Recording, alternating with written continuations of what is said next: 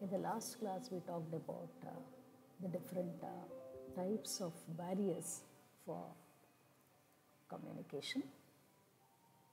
So now, let us discuss about the non-verbal communication. Non-verbal means we use, it can be some small words, but mostly it is actions, symbols, feelings. These are called non-verbal tools for the communication. So you can raise your hand, you can show a pencil, you can show some action, show this. These are all the different gestures. If you are happy, you jump and say that you are happy. Emotions, give a message, hug, shake, pray, you wave the hands. All these are non-verbal communication tools. Now, this non-verbal symbols that we are talking about is divided into three types. They are called paralanguage, kinetics, and proxemics. Paralanguage, kinetics, and proxemics. What is paralanguage?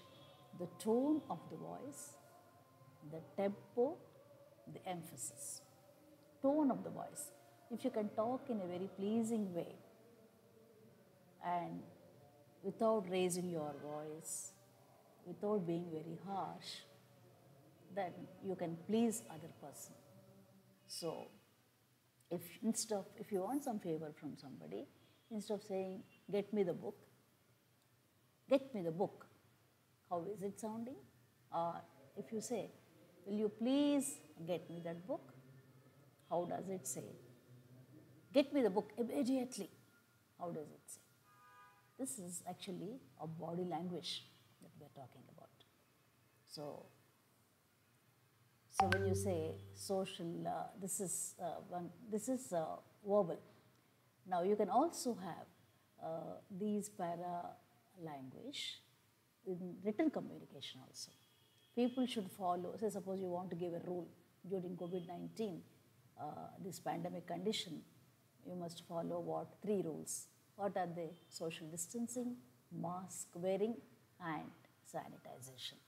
Social distancing, wearing mask, and sanitization.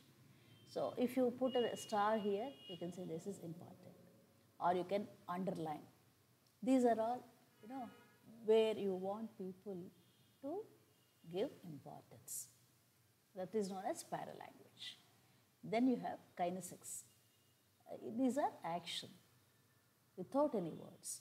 You can hug, you can show your anger, you can show your fear, all these things. You can raise your hand, you can hold the hand and show fingers, cross fingers like that.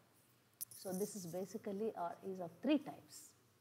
They are called body language, gesture, voice. Body language means you lean forward, you bend, you raise, all that is body language. Gestures, emotions, raise the eyebrows,